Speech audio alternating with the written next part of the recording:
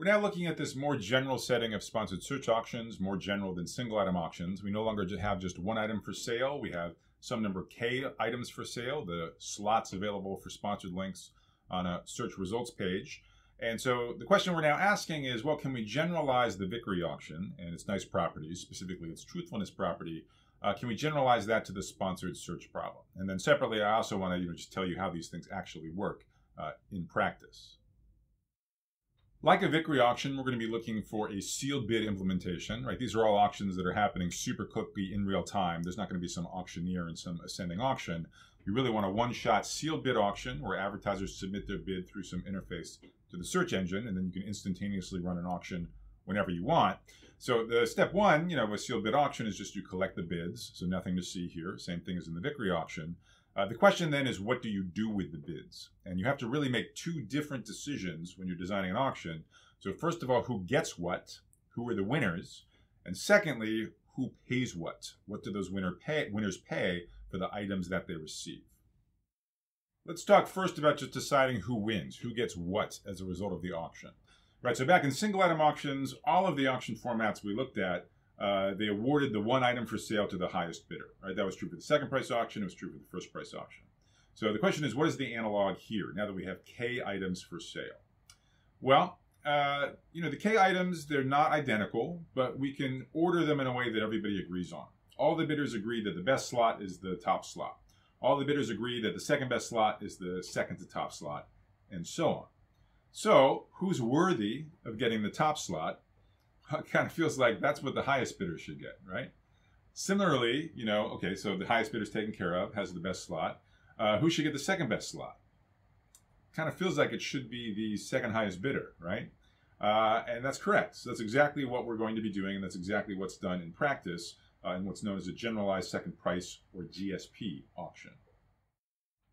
So in general, we're going to be considering auctions where the jth highest bidder gets assigned to the jth best slot, the slot with the jth highest click-through rate alpha sub j.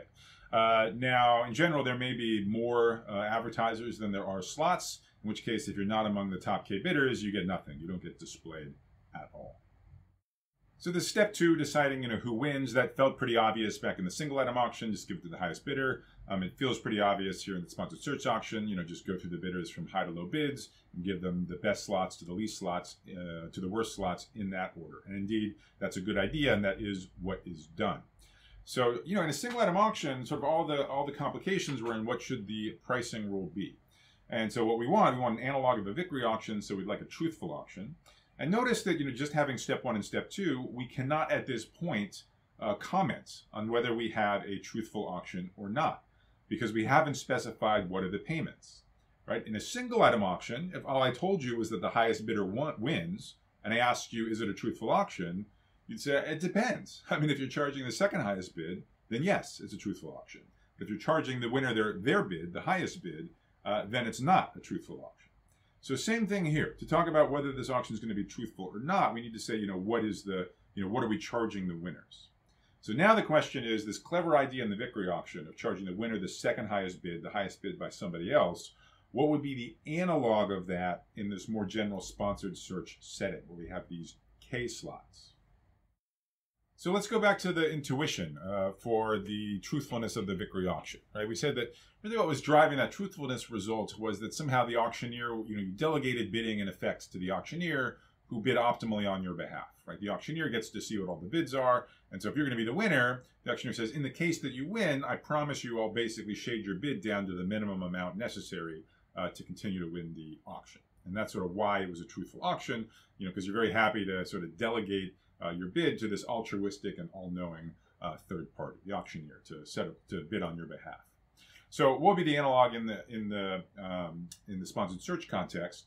Well, so again, if you have the top slot, the best slot, and you bid 17, and then the second highest bid is 15, you can imagine the auctioneer saying, well, to keep the top slot, you could have gotten away with a bid as low as $15.01, so that's all that I'll pay you. Similarly, think about the advertiser who had the second highest bid and wound up in the second slot. Maybe they bid 15 and then the third highest bidder bid 13. So you can imagine, again, the auctioneer saying, it's like, well, you could have bid as low as $13.01 and still been granted this second slot. So that's all I'm going to charge you. I'm just going to charge you, $13 for the second slot, not your bid, which was $15. So if you continue that idea all the way down, you result in what is known as a generalized second price, or a GSP auction for sponsored search, where, as discussed, the jth highest bidder is given the jth best slot. And what do they pay? They pay the minimum bid at which they would continue to receive the jth highest slot. That is, they are paid, that is, they have to pay the next highest bid. So the j plus first highest bid overall. So these generalized second price, or GSP auctions, they certainly do generalize the Vickrey auction in the sense that if k was equal to 1, if actually you only had one slot, this would literally be the Vickrey auction, right? Where the highest bidder wins, and what do they pay? They pay the highest bid by somebody else, the second highest overall. So the k equals 1 special case of a GSP auction is indeed the Vickrey auction, and then this is the definition of a generalized second price auction for an arbitrary number of slots, k. And so these GSP auctions, these really are the dominant paradigm in real-world sponsored search auctions. So you really do now know, to first order, how Google makes the lion's share of its revenue through auctions of exactly this form, these generalized second price auctions. Right, it's the original format adopted by Google almost 20 years ago, which was then quickly adopted by Yahoo and Microsoft Bing and other sort of search engines at that time. Obviously, lots of bells and whistles have been added over the years, and some more complicated auctions are out there as well. But still, this really is the dominant paradigm in thinking about search auctions, generalized second price auctions. That's all great, but there is kind of a loophole in the story I've told you on this slide. Right? We wanted to generalize the Vickrey auction, and we see that GSP auctions do generalize the Vickrey auction in the sense that when k equals 1, it's the same as the Vickrey auction. And we sort of define the payment rule trying to mimic this intuition about why the second price rule gives you a truthful auction for single item auctions in the Vickrey auction. But we actually haven't commented on whether or not generalized second price auctions are truthful, whether in that sense we succeeded in generalizing the Vickrey auction to sponsored search. So that's the question we'll take up on the next slide.